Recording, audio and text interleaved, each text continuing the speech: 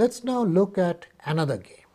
So this one is being played between Sachin and Swati. So Swati has a sweet shop and Sachin sells pastries. And they are trying to decide on how much should they advertise.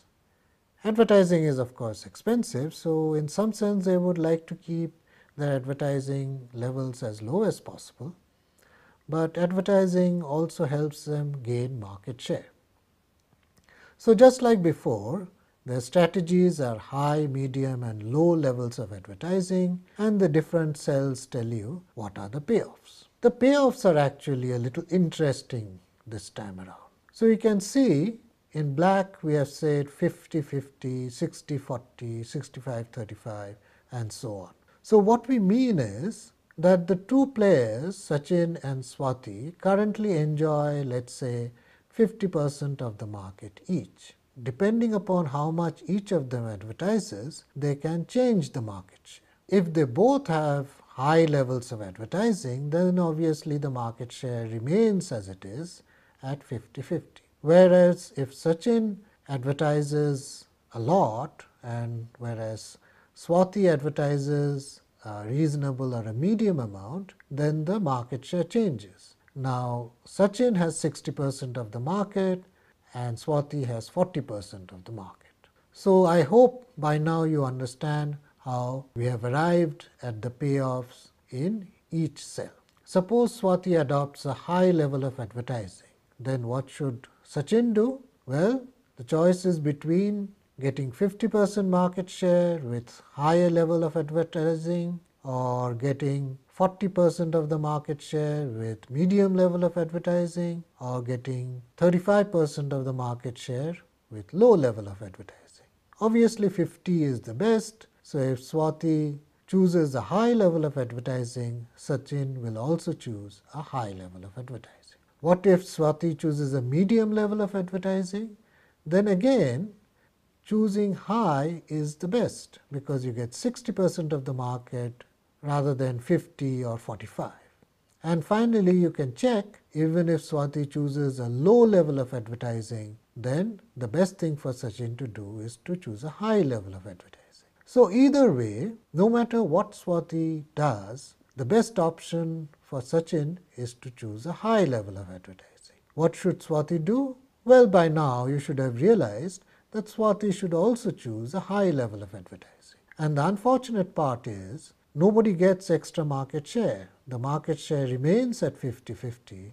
And so if somehow they could have both refrained from advertising, instead chosen low levels of advertising, they would have maintained that same market share. So all they have managed to do is spend money on advertising without getting anything in return.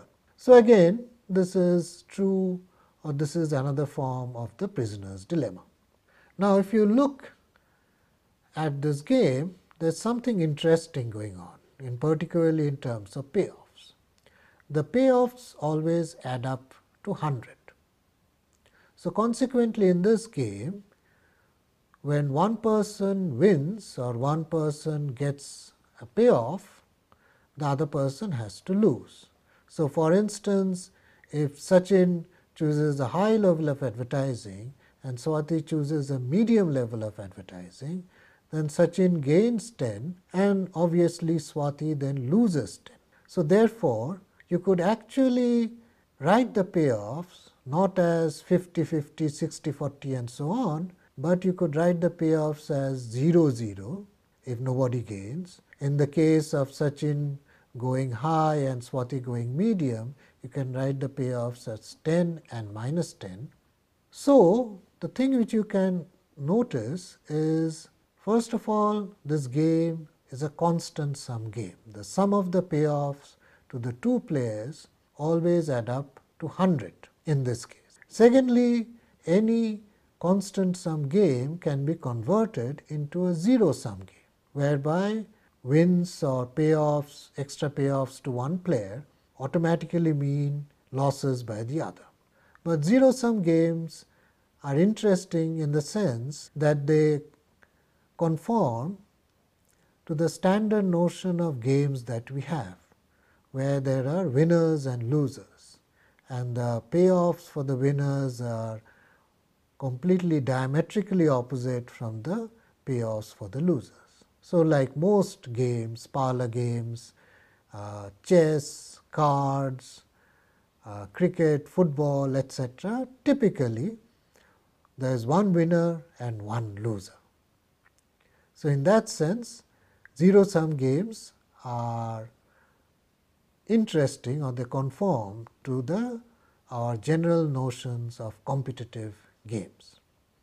Now, it is nice to know also that not all games are zero-sum games, and not every situation is necessarily a contest. It is possible that there are winners, that both players are winners or both players are losers.